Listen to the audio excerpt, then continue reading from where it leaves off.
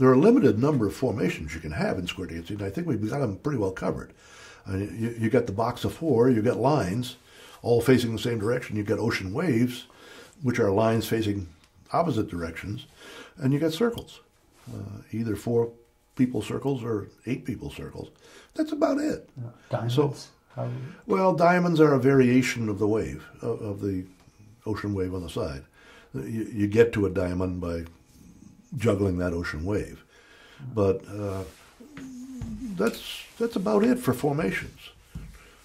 You can have some, when you get into the advanced, there are all kinds of interlocking things, but in standard, mainstream. 8 people in an arrangement, you've about used them up. And modern square dancing uses them all. It's interesting that one that went away was the goalpost action. There is none of that in modern square dancing. Many of the calls that we have are just combinations of calls that have given a name. And that was Ed Gilmore's original objection to swing through. He said, I can call this action. I don't need a term for it.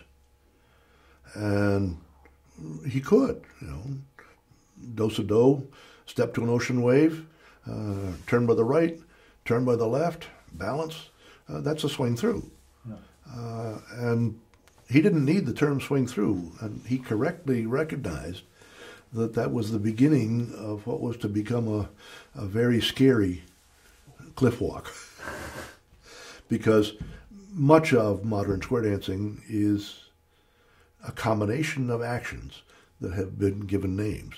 The extreme of that is the spin chain the gears, where one call involves 16 beats of action involving all 8 dancers moving across the square.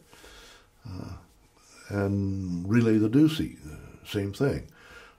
That's a more than 16-beat action that involves people going around the outside, people going across the middle. One term says, all 8 of you do this. Yeah. But you could, theoretically, you couldn't with good timing. And the reason for giving a new name is so that the action can be executed without interruption. If you tried to direct it, the trouble with Ed Gilmore's swing through was that there was hesitation after the right-hand turn before the left-hand turn. And with swing through, that's a continuous flowing motion. So you know that all of these things go together. And that's why you give names. It's interesting, some of the ones that have been given names that didn't accomplish that didn't stay around. Yeah. We tried them, and they didn't accomplish that specific goal. The ones that stayed are pretty much actions that you couldn't call without that term, without introducing a hesitation.